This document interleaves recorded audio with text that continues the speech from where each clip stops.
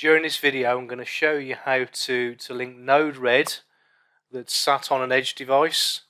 In this particular instance it's a Raspberry Pi Zero W 32-bit operating system to InfluxDB in the cloud. I've set myself up with the InfluxDB free user account, so it does have some limitations, but it's good to use this to understand how you can connect the data. When you set your account up, there's a few things that you need to make a note of. When you set it up, it will ask you what region and what cloud platform you want to use. So I've selected Azure with Western Europe.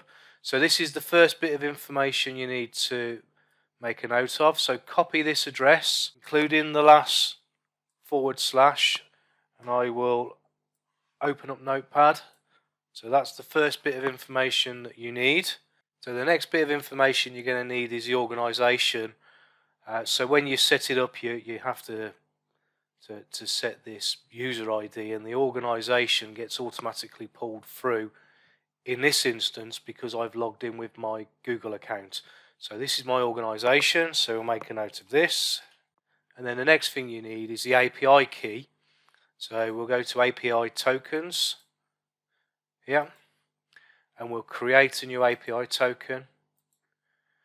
We'll call this Node Red. The name doesn't matter. And we'll copy this token. This is the important bit. So we'll copy that to the clipboard, and for now we'll put it in Notepad. Okay, so we're going to need that later when we set up Node Red. And the last bit of information that we need is the bucket where we're going to store this. So we'll create a bucket. You get these default ones, you can delete those if you really want to. So we'll create the bucket, set the retention time to a maximum of 30 days, and again you can name this anything you want, but we'll call it Node Red with a capital N and a capital R. We'll create that so I can see the bucket there, and then we'll go to Data Explorer. So I can see here now my Node Red. There's no information. So now we're in Node Red, we will select InfluxDB out, and when I click on that, the first thing you've got to do is set up your server. So that is your InfluxDB Cloud account information. So if I come onto here, you have your URL. I'll get my notepad so you can see.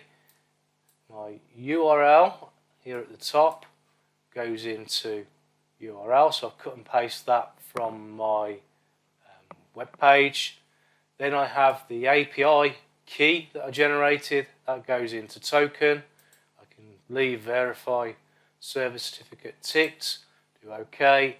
Then my bucket, if you remember, was Node Red with a capital N and a capital R, and my organization was my Gmail login. Now you need to give these measurements some sort of storage location, so we're going to call this office lights because I'm measuring the lux in my office. You don't have to give it the underscore, it's just something I do. Seconds for my time precision, done. I've got no red triangles, so it's happy with what I've done. That's all set up. I will now deploy. If it's made a connection, you'll get no error messages here in your debug. If it's had any problems, you'll get a connection error. So it looks like I'm now connected to InfluxDB in the cloud. So to see if the data's arrived, let's go to InfluxDB. So here we are, we're back in our cloud storage location. I have Node Red. If I hit refresh, I can see here now office lights, and then I have ambient and light, and if I submit that you can see my data. So I can see that my data has landed. I'll do another refresh on that so you can see the data is coming in from Node Red. So there you have it. We have now connected a low-cost edge device, Raspberry Pi Zero W, with Node Red installed, which is open source software, to our free account of InfluxDB in the cloud. What we'll do on the next video is we'll link this data to Grafana in the cloud, so we've got a bit more of a powerful dashboard tool that we can use to look at this data. But for now, I hope you found that useful. Don't forget to click on the notification button, and as always, thanks for listening and hope to see you again soon.